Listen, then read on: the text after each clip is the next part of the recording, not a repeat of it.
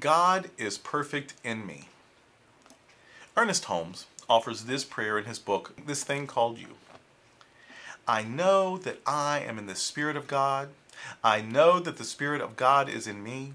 I know that the Spirit is complete and perfect. Therefore, it must be complete and perfect in me.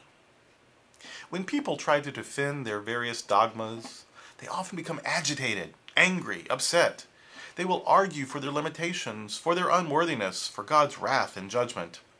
They always seem so scared, so worried that the party line they have lived by, defended, even sacrificed relationships for, might not be 100% accurate, or not the only way to understand spirituality.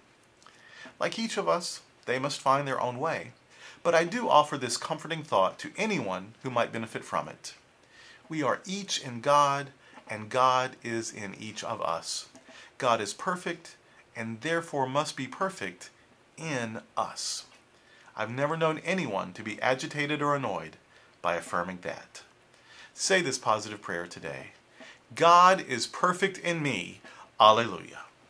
I'm Durrell Watkins, the Senior Minister of Sunshine Cathedral in Fort Lauderdale, Florida. Follow us on Facebook and Twitter, visit us frequently at sunshinecathedral.org, and worship with us when you can. And join me tomorrow for the Daily Reflection.